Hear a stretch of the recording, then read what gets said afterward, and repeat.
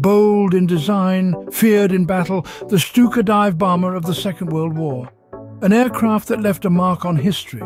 But did you know its signature terrifying siren was not for intimidation alone? That's right.